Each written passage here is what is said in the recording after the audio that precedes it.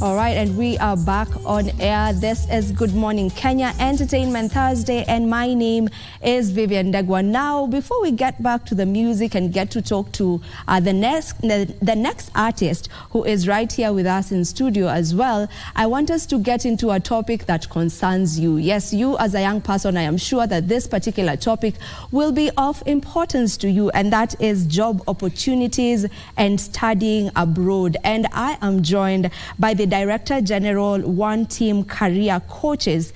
He goes by the name Innocent Kipkemboi. Innocent, thank you very much. Welcome to Good Morning Kenya. Asante. How are you doing this morning? Fine, thank you. My name is Innocent Kipkemboi. I am the Director and CEO of One Team Career Coaches Kenya. And this is a company that deals with assisting people relocate from Kenya to abroad for studies and job opportunities. And we are based in Eldoret. Yeah. Thank you. All right. Before you came in, I'm sure you saw that we were dancing, we were listening to some music. Are you really into music like that? Do you enjoy music? Do you love to dance? Actually, I used to rap. I wanted to be a musician. Oh, really? I wanted to be a musician when I was growing up. Unfortunately, wanting and being and having the talent are two different things. Yeah. And then we ended up in the corporate world, and sometimes maybe what you want is not what you get, and sometimes God has something else for you. And so this is where we are now. This is where we are now. And right now, you work with young people still, and working on how to get them jobs abroad. And there's a question I have. Exactly. We have so many young people who would love to relocate, you know, either to go work or to go find jobs, but we are concentrating on school right now. And why do you think that is so? Like, why is it that we have so many people who want to go abroad? Actually, there's a very high demand of moving abroad. And everywhere you go now in this country, be it here in Nairobi, Eldoret, Mombasa, every part, people are planning to go, and people are taking passports in large numbers. And so for us now, when you have your passport, that is when you come to us. And that is where we start our consultancy. You come to us, you tell us, like, I have my passport and I'm thinking of relocating. So we are the experts now who will tell you that these are the countries that are available, and these are the opportunities that are available. At the moment, majority of our Kenyans, they are going to America, they are going to Canada, they are going to UK and many parts of Europe, and also Australia. In fact, Australia now, the number of Kenyans in Australia is increasing. Probably in the next 5 years, or by the end of 10 years, we might have around 1 million people who will have migrated from Kenya to settle abroad. And actually, why do people want to settle abroad? Why is the demand to go abroad? First of all, abroad is first world. Majority of the countries we talk about are first world countries. These are countries that have serious opportunities. They are industrialized countries. Their industry runs 24/7, and they need people to run these industries. So majority of these countries, they have good pay, and they have good, better living conditions. So someone who is earning, let's say, 100,000 in Kenya, when you relocate, let's say, to Canada, you will be in a position now to earn 3 or 4 times what you are earning here. And when people think about those opportunities, or the kind of opportunities like those ones, they cannot even think twice. They'll immediately tell me, hey, what can we do? And I'll be able now to assist. I'll be able now to consult and show them the way. So why are people going to study more than anything else? Studying is the most important, is the only leeway, or the only path that is able to take masses. For example, jobs cannot come in thousands. But study, there are so many universities. And the reason as to why these universities are so lucrative is because, like in Kenya, we export tea and coffee and tourism. For these people, they have built world-class universities, and they rely also on exporting education. That is why they'll want you first to come as a student. Even if there is a job, you first come as a student and then get to know the place, get to know the world, and then you will automatically get a job. So the only way that is the easiest, the most legitimate path is the study path. Because at the end of the day, they'll have gained their foreign exchange, which is exporting education, just like we export tea. So why do we say you come to One Team Career Coaches? One Team Career Coaches, first, what we do is we analyze different countries in different parts of the world and different schools and different opportunities within those schools. You cannot just go to a place that we have not gone first. So as the director, I go to many parts of the world. I go around the world, ensuring that when I tell you that I'll take you to Canada, or when I say I'll take you to Australia, I've been there first. I've seen how life goes there. I've seen the school. I've seen the environment. What are the job opportunities abroad available within the circle? So that when you go there, immediately you just step in the school, I'll be able to tell you that there is a job opportunity around the school that you'll be able to arrive today and maybe even start tomorrow or in a week. Okay, there's another question I have still on that. How do you decide, or how do you pick for a particular person the country that they go to? Do you just let them decide for themselves? Do you advise them? Maybe I'm coming to you and I'm telling you I want to go to Canada to study. Do you just go with it, or you can give me options? You could tell me, well, Australia, you do better in Australia. How do you go about that? First of all, every world that's called first world, that's the developed world, it's almost the same. A little bit differences in maybe the price of their value, of their dollar. For example, a Canadian dollar to Kenyan shilling, pound, British pound to Kenyan shilling, or Australian dollar, so on and so forth. But the bottom line is that almost these countries, they're almost the same. If it's different, it's just a little bit different, maybe in terms of weather and small factors. So when you come, and first of all, majority of those people who come, they have already made up their mind. They know, like, we want this particular country. So someone comes and tells me, I want Canada.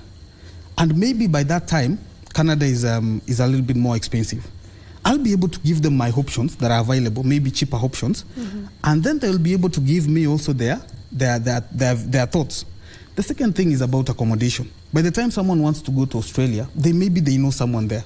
So that when they arrive, they'll be picked even from the airport, they'll be assisted, they'll get a house and all that. So majority of the people, they always have an idea.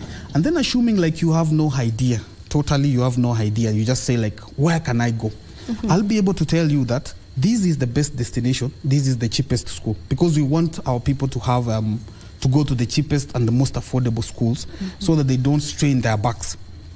So I'll be able to advise you now. If it's Canada, I'll tell you these are the cheapest universities, these are the cheapest colleges, depending with your age and the kind of course that you want to go and study. So you help them get placements in this particular university from the get-go. While they're living here, they already know the university that they're going to go to, or the school. In fact, this is how the process goes. When you come, we analyze schools. We choose one school. And then what we do, we write for you what we call a statement of purpose. We assist you. We don't even write, we assist you. A statement of purpose, or SOP, is a statement that entails, that explains why you want this particular school in this particular country. So we will be able to help you write that statement of purpose in the most, in the best way possible, so that the school now can give you an admission and feel comfortable, like this is a person who really wants this school for this particular reason. So immediately when we are done with statement of purpose, when the school responds, they'll give us an offer letter, after which you will pay school fees. School fees you will pay through your Visa card. When you have the money in your bank account, you use that Visa card, you pay for the school. And even if the school at one point says they don't want you to admit you anymore, what they do, they refund your money. The outside world people are not like majority of Kenyans. If they take your money, they'll give you back. They'll not say goods once bought are not refundable. Such stories. So there is always the surety that your money will not be lost by all means. And at the end of the day, you will be able to get back your money, or they'll give you an admission, and then from there you'll go to the embassy. You'll go and take what you call biometrics, and then from biometrics you'll do an health check test, and then after an health check test you will just take your flight, and that's how people go. Okay, yeah. And I don't know, I know expensive is relative, but is it not expensive? Because, I mean, you pay for the school over there, right? You need to pay for the flights. You need to pay for your visa. You need to pay for the, checkups, the health checkup, and so many other things, as well as, if I'm not wrong, many of these countries would want you to have a particular amount of money in your bank account, aside from this money that you're using for all this. True. So just how much is the cost? Actually, it's quite expensive. Yeah. But we always say expensive is, at the end of the day, it's worth. Because even before we talk about the cost to go, we need to analyze what will you earn when you're there. What's the probability, what's the amount of money that you will be able to earn? How long will it take for you to pay back? Let's say if it took you $1 million to go to Canada, how long will it take for you to get back that $1 million? So that is the first thing that we do. What is the nature of jobs there?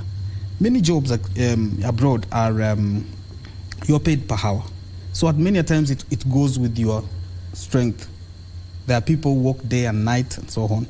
But being a student, you must have, you are given limited time to decide on exactly the number. The schools will give you the number of hours that you'll have to work versus the number of hours that you'll have to go to school.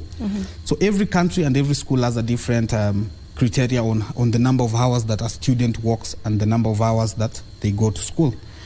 So immediately you go there, you will notice that you will be paid per hour, and you will be paid more than, let's say in 3-4 months, you'll have paid back whatever, even if it was $1 million.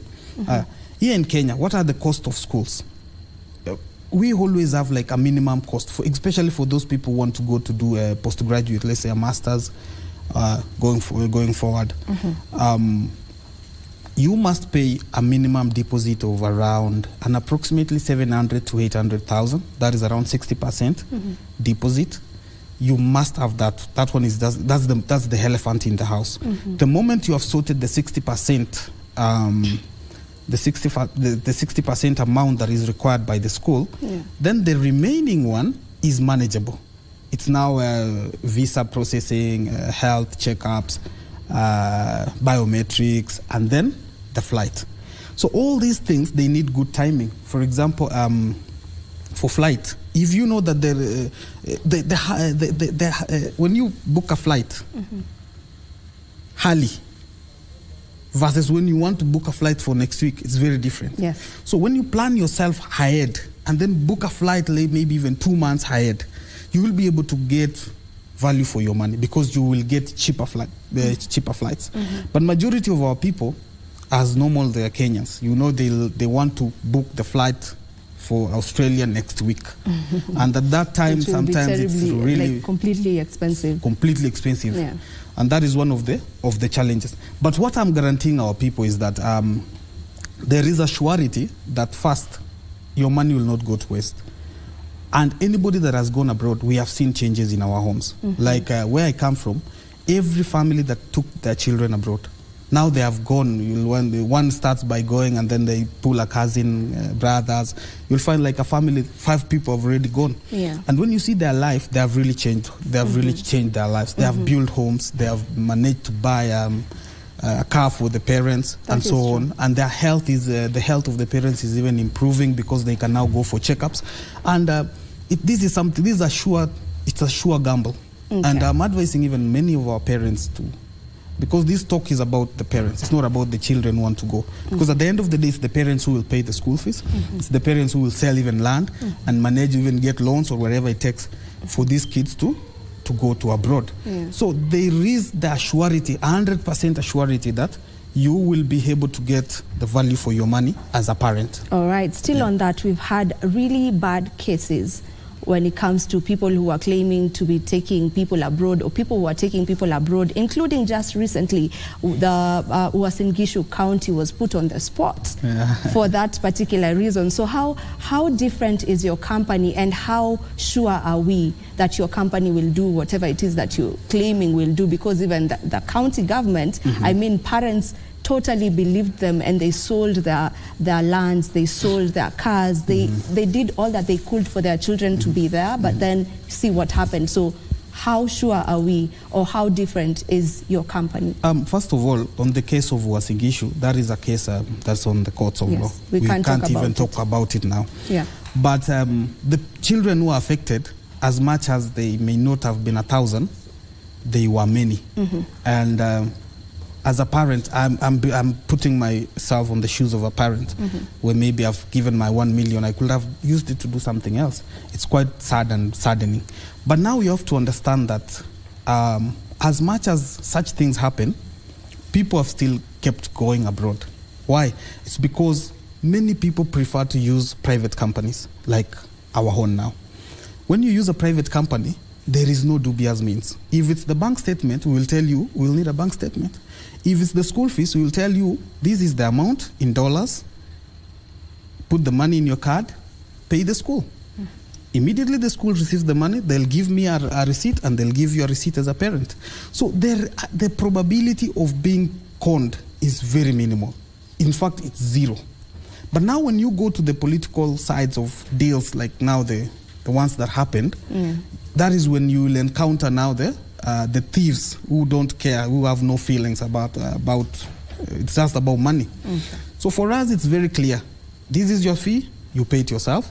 This is the only thing that we take maybe is just an agency fee for processing your documents and for consultancy, because that is the only amount we will want. But the rest you will pay yourself.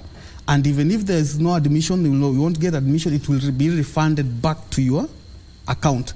So the probability is zero of being conned. Okay, okay. Yeah. We need to finish up with this interview, but I feel there's one question I really need to ask. I hope my director will allow me.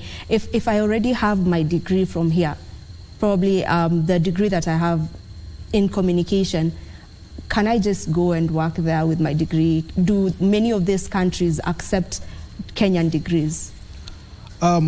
Majority of our of world countries, they will accept your documents because they believe like the education system is up to standard. But now you will have to go and upgrade as well, because you cannot just go and sit down and remain with your papers.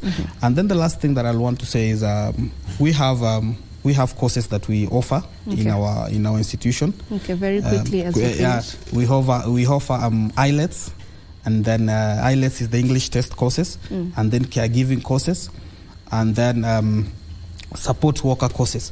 When I'll get time, I'll come and explain to the people what all these courses entails. That's it. Okay. Thank you so much for coming, and we appreciate you for the information that you have just shared with us. That was Innocent Kipkemboi, who is the Director General, One Team Career Coaches. Thank you.